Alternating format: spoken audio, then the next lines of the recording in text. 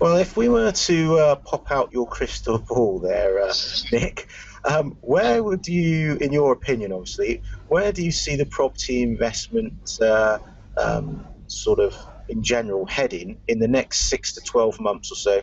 And what do you think we can do to best prepare for it?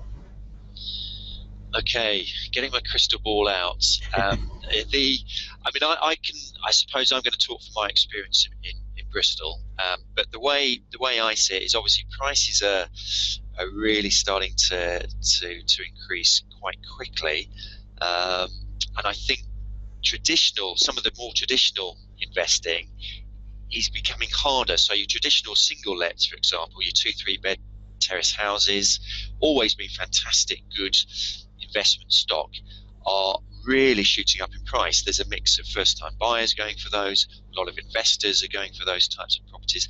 So ultimately, that means the return on your investment on these sort of properties is getting worse.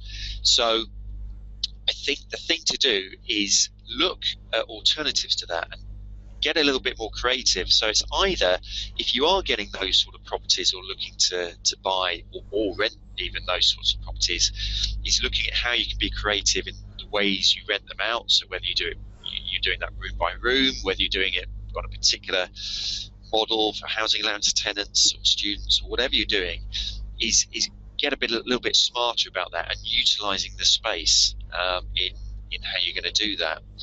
I think also I was talking to an agent in East Bristol just the other day, and his experience is that prices are going up.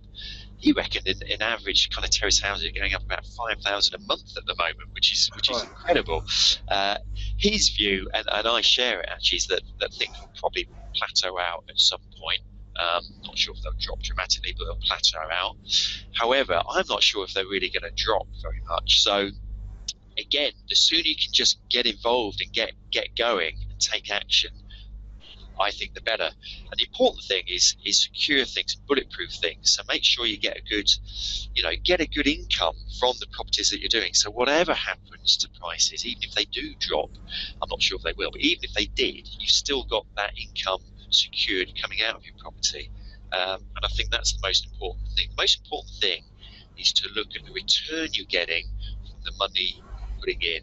And I think that's, everyone sometimes get a little bit too emotional about property, and you forget the numbers, and you just got to look at that return on investment. I think that's the crucial figure to look at. So just get creative, really, in what you're looking at.